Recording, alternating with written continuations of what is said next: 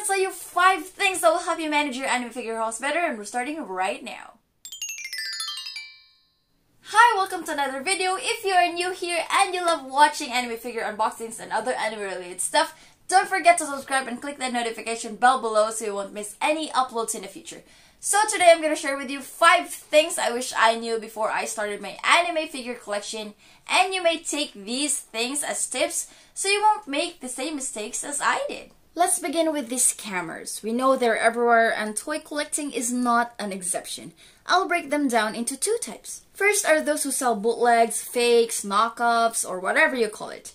These are the types of people that scam us by selling fakes either in a very tempting low price, or they'd be selling these fakes the same price as the real ones. What's worse, they sometimes sell these fakes higher than the real anime figure's suggested retail prices.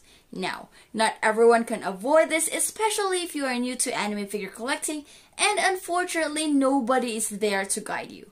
Which is why I made this video, because I also experienced these things when I was still starting. My advice is to always ask for actual photos of the product you want to purchase.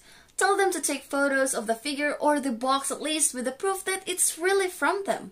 A photo with a paper with their shop name written on it beside the figure perhaps.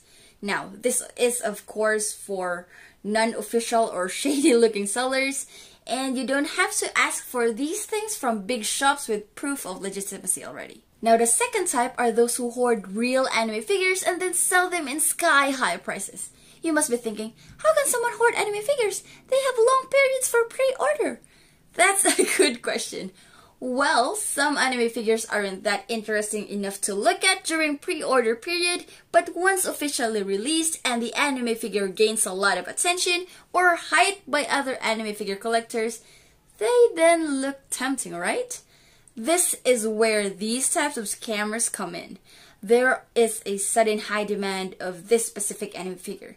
They either already purchased by bulk during pre-order period and anticipated for this to happen, or they bought from retail shops or buy the same anime figures that are pre-owned and then sell them in higher prices, and sometimes they even declare it as rare. Oh my god, these people are evil. There are tons of anime figure related pages on different platforms, and surely there are at least a few who will fall for this type of scams, especially if they are someone who's curious, someone new to this, or someone pretty desperate. Just remember, if the price is too good to be true, it might be a scam, and if the price is also too high in your opinion, then it's also a potential scam. You will have to do your research, bud. Help yourself. Look for price comparisons for the anime figure you want to buy. Join in anime figure pages and ask for advices. If even after all these things are done and the seller seems legit, then it's really up to you if you want to risk it. I'm not saying it's scam all the time. I'm telling you to be extra cautious because most of the time, it is. Second is the price value. I really wish I knew this right in the beginning. Let me divide them into 3. Pre-order price, suggested retail price, and reselling or post-release price. You see, in buying anime figures, there's what we call a pre-order period. This is a limited span of days the sellers give us, the anime figure collectors or buyers, a chance to buy the product in a discounted pre-order price. Now, the suggested retail prices. When anime figures are officially released, the price sort of increases a little bit. Let me give you an example. Say an anime figure costs, $35 during pre-order period, and by the time it's already available on hand in stores and on websites, you see it's now priced at $40 to $45 or something.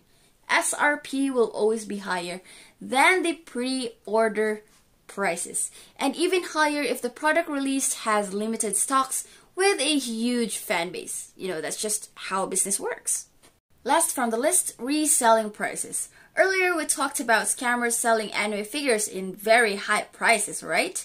This is why I advise doing price comparisons and research, because sometimes an anime figure can truly cost so much.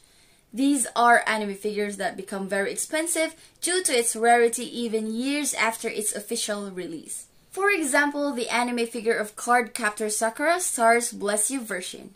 From what I remember, the pre-order price was around $200 or even a little bit less. Now I usually see it sold from $400 or more, especially if it's sealed and has no damage whatsoever. What we learn from this is that it's always best to watch out and place orders during pre-order period. If by any chance you don't have a choice and you just had to buy the anime figure after its official release, then it's still okay. Just bear in mind that it will always be more expensive than it was supposed to be. That was pretty long. This next one will be shorter, I promise. If you're somehow enjoying or you think this is informative, I'd love to hear from you. Tell me your thoughts in the comments below. I'd answer if I can too, if ever you have further questions. Anyway, on to number 3, shipping fees. When I was still new to anime figure collecting, my stupid ass assumed shipping fees were free or somehow included with the pre-order price. I don't know if there's anybody out there like me and had the same thought, but always prepare extra money for the shipping fees. They are not cheap, especially when the anime figure you ordered comes in a huge box, like for example Hatsune Miku figures, resin statues, large anime figure hauls, you know. My boxes costs at least $10 for shipping fee alone nowadays, and those are just small to regular boxes.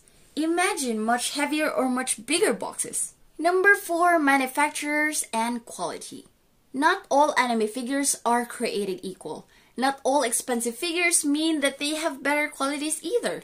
This is why you should research the manufacturers and see if you like their anime figure sculpts or style. Try and look for unboxing videos or unedited photos of some anime figures under that manufacturer and see if you can be satisfied with their paint job, the accuracy from the reference, etc. Obviously, it comes down to personal preference. Hang in there, bud, we're almost done. Let me tell you the last and I think is the most important thing I wish I knew before buying anime figures and started my anime figure collection. Number 5 is commitment and addiction. You see, once you try and buy one anime figure, it feels so lonely. Then you try and buy another one, then it turns to 5, and then it multiplies so damn fast you won't even notice. To me, it felt satisfying and addictive. You know, like watching one hentai daily and one day you just suddenly ace watching 5 hentais a day? Seeing all these pretty figures, all the anime series that has anime figures, your favorite characters finally getting anime figures, they would all lure you into buying more anime figures until you are stuck in a loop. I was so lost and just bought any anime figure I thought that looked nice in the beginning until I was blocked with 2 big problems: money and storage. I did solve it somehow. I committed to buying anime figures that only fit my theme. I choose to focus more on Hatsune Miku figures, some Nendoroids, and girls in swimsuits. Other figures that didn't fit these themes were sold. I'm still working on this as I still buy some out of theme anime figures, but not as much as before. What I'm trying to say is, before you start your anime figure collection, try and choose a series or a theme or a character you would like to focus on. In the end, I wanted to share all these tips with you so you won't make the same mistakes as I did. You know, learn from my mistakes. Most of all, bear all these tips in mind when buying anime figures and enjoy it. Enjoy anime figure shopping, enjoy anime figure collecting. This hobby does not require age or status. Just don't let the kid in you die, right? You know, just have fun, just be chill.